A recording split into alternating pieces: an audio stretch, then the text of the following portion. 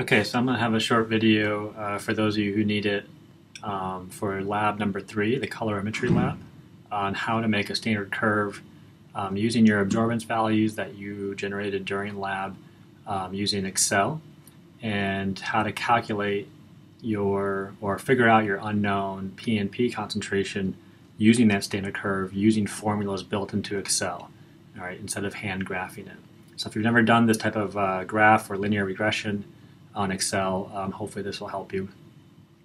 Keep in mind that I am using software for Macintosh, so if you are on a PC, it may vary, but it shouldn't vary too much. Okay, so it should be okay for you to use. Okay, so I've pulled up Microsoft Excel, and I made 2 tables, and these tables are your data recording table 1 and 2 from your lab report. You're going to need to put them into your lab report at some point, so if you create them in Excel, you'll be able to copy and paste them into Word, which makes it easier. You can format them however you want. You can see the way I formatted. It does not have to be this way. You can do however you want as long as the data is there. So what you can see here is everything that we did in lab. You should have your values written down for your known PNP concentrations, your absorbance values. I'm going to enter those in for the ones I have, right? But these are the ones that you figured out during the lab sessions. So keep in mind that we are measuring the absorbance values in relation to the concentration of PNP, or the number of moles of PNP that was in each tube. All right, so obviously the more dilute you go, the lower the absorbance values. So the first thing you need to do is take an average, because we did these in duplicate so that we would get a more accurate reading.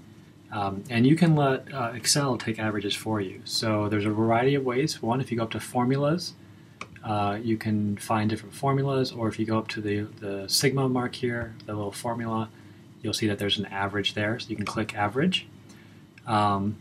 And then it'll ask you what cells do you want to average. All right, so for our purposes, the cells are covered up here, but what we want is F5 and F6. So I'm going to type in F5, comma, F6, and enter, and it will now calculate an average. Now you can do the same thing for all the other wells. If you want to do it manually, that's fine, but a very simple trick is to take your cursor and hover it over the bottom right corner of the cell that you just made the average for, and it will turn into a black cross. And if you click and drag it down to all the other wells, it'll basically copy the formula for you for the remaining duplicates that you've done. Okay. Your cells have to be in a specific order to do this, so make sure they're kind of in this linear order for this to be effective. If you always are worried whether or not it looks right, you can calculate it manually to double check. All right, the next thing you need to do is figure out how many nanomoles of PNP were in each of those tubes that gave you the absorbance. So I did the first one for you, and on page 6 of your lab handout, I showed you an example calculation for how I got this number. But I'll show it to you again here. So to figure out how many nanomoles, we ultimately just need to figure out how many moles of PNP is in the tube. So that's dependent upon 2 things. The first is the concentration of the stock PNP that we used. So remember, our stock PNP, okay, was equal to 1 millimolar. 1 millimolar is equal to 1 times 10 to the negative 3 moles per liter. That's what a millimolar stands for. So we know the concentration, and we know how many moles per liter are in the concentration. Okay, all you do is you multiply that by the volume you use to get that measurement. So we added, if you look at table 1, we added 100 microliters of PNP to that tube. Well, 100 microliters is equal to 100 times 10 to the negative 6 liters, right? That's just converting microliters to liters, all right? So let's do the conversion and erase that. And now what you're doing is you're just multiplying 1 times 10 to the negative 3 moles per liter times 100 times 10 to the negative 6 liters. Our liters are going to cancel out.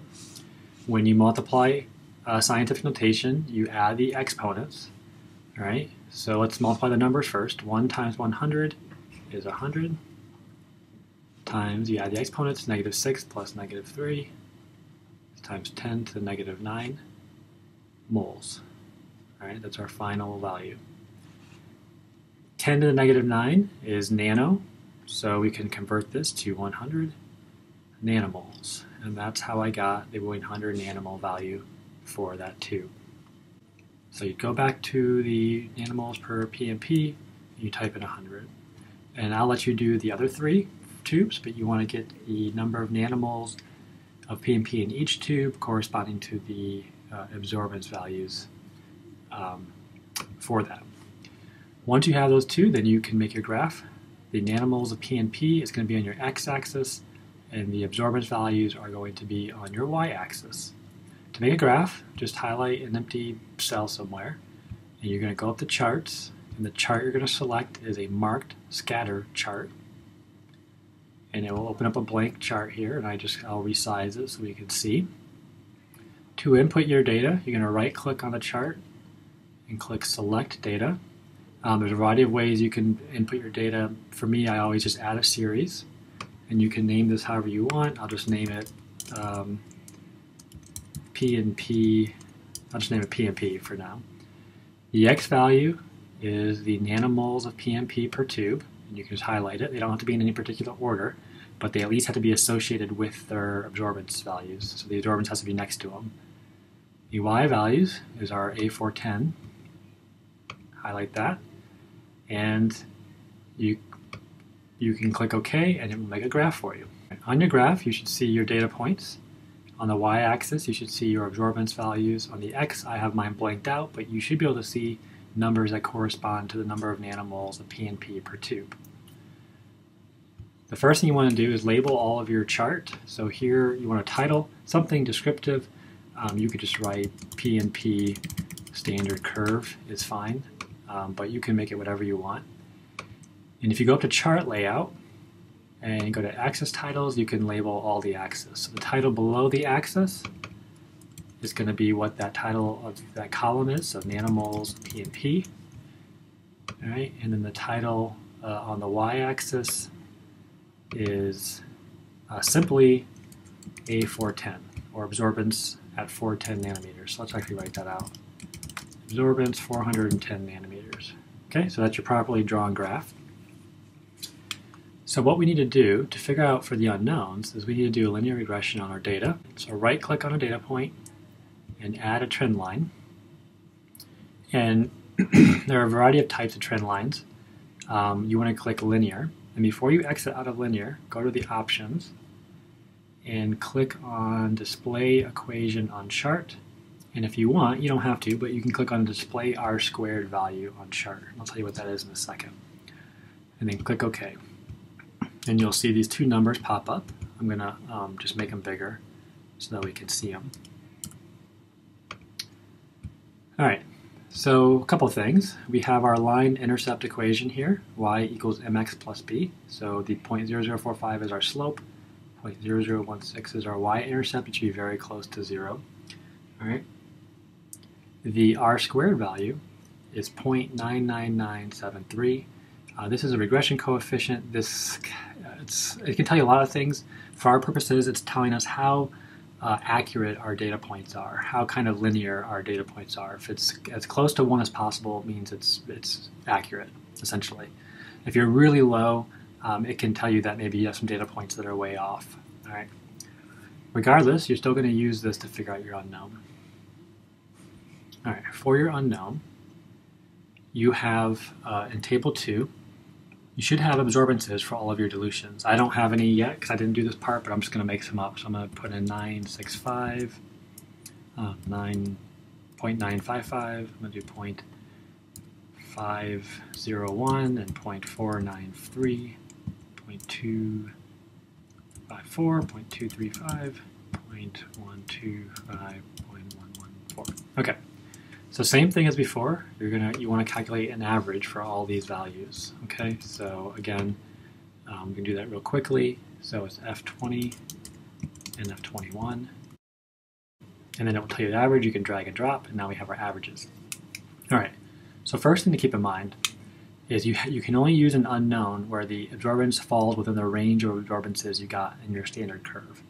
So 0.96 is well above our 0.452, and 0.497 is also above our 0.52, our maximal value. So these two values we can't even use in our calculations because they're too high. And this is the whole purpose of why we did dilutions for our samples. But we can use 0.2445 and we can use this 0.1195 because they both fall in range.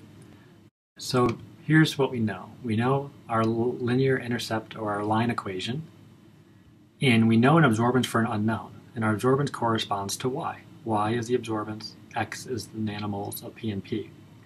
So now if we know the whole equation, right,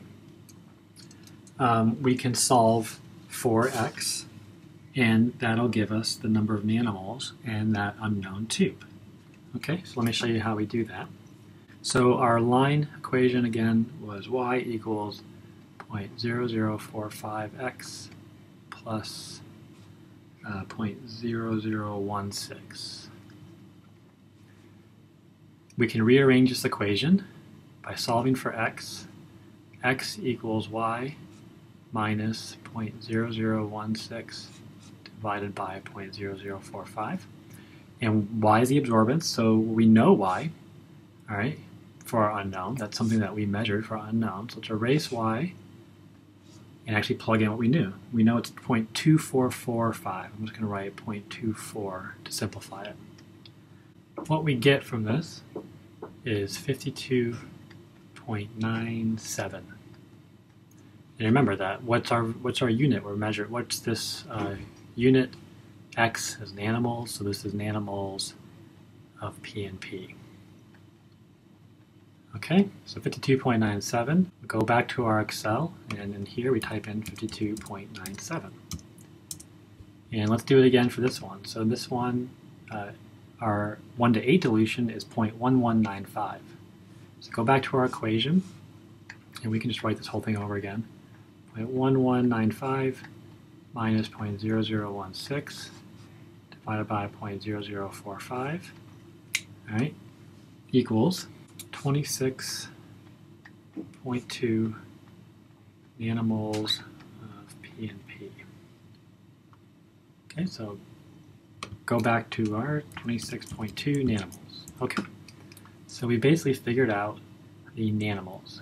Now we have to finally figure out what is the concentration of the original PNP unknown tube that you signed out for in lab. So we have to do two things. One, we have to convert the nanomoles of PNP that we calculated back to millimolar. And two, we have to make sure we account for the dilution factor and multiply by that dilution factor. Okay, so let's go back to our calculations. And we have 52.97 nanomoles. All right, we know that. And to convert the concentration, we have to account for how much volume we used of that unknown PNP. And in every single one of those unknown tubes, we used 100 microliters. All right. Now, if you look, nanomole, equals, so nanomole per microliter, nanomole equals 1 times 10 to the negative 9 mole, and a microliter equals 1 times 10 to the negative 6 liters, right? If you divide these, remember when we divide exponents, you subtract, that means that we have 1 times 10 to the negative 3 moles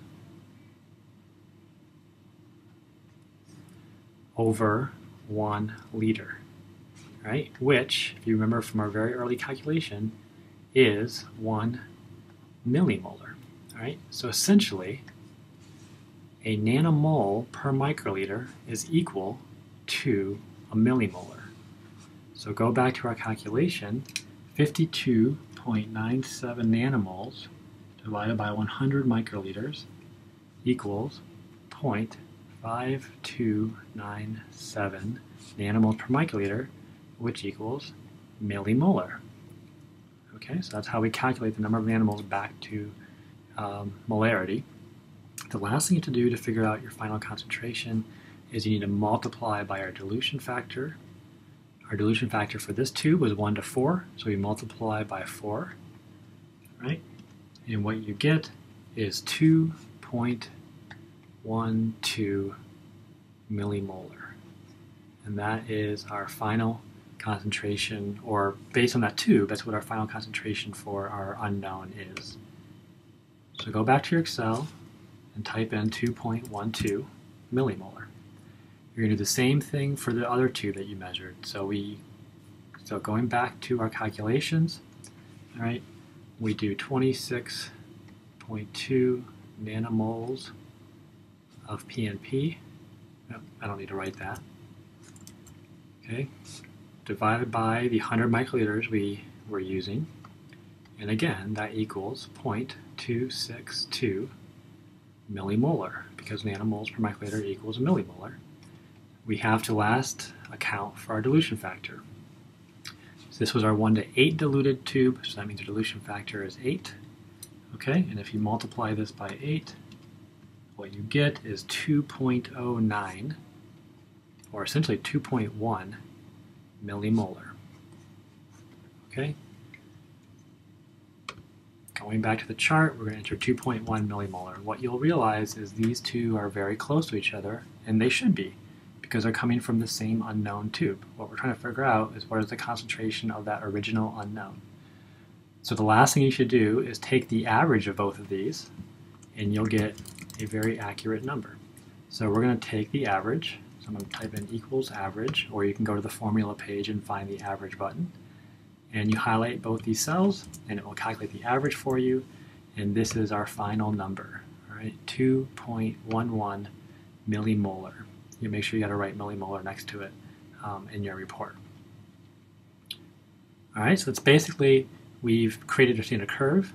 We did a linear regression and got the line formula.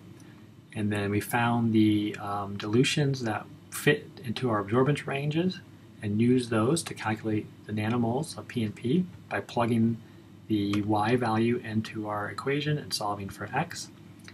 We back converted to millimolar, multiplied by our dilution factor, and then if we had more than one sample that gave us a reading, we took the average of those, and we now can be pretty certain that our unknown concentration was 2.1 millimolar.